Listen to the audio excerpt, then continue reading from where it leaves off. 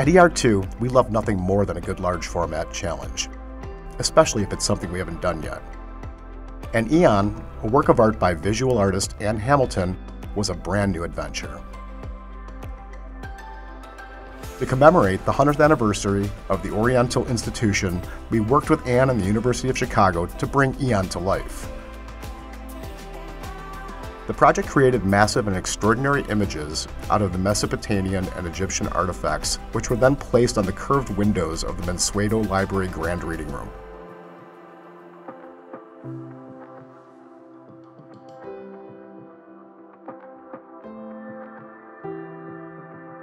It's a big idea, and both Ann and U of C needed an installation partner who thought on a similar scale.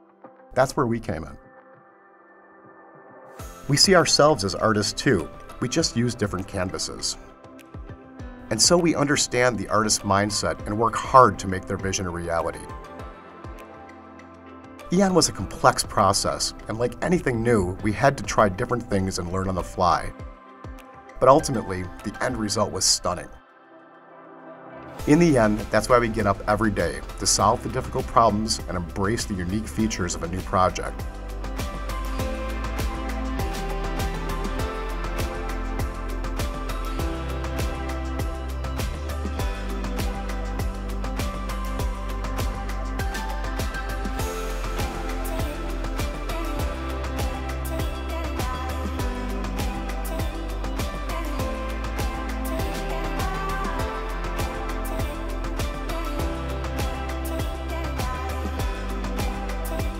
There are a lot of good days at this job, but those unforgettable ones are some of the best.